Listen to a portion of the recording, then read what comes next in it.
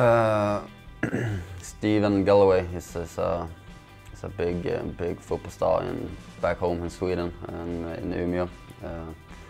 When I was young, I was watching play, and then when I went to kindergarten, he was a teacher there for me. And then when I get older, he was my coach as well. So probably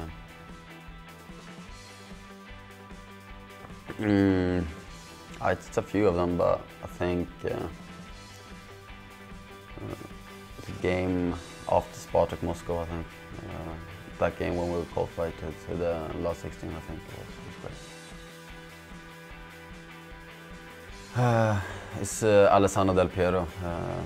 I mean, just an unbelievable striker.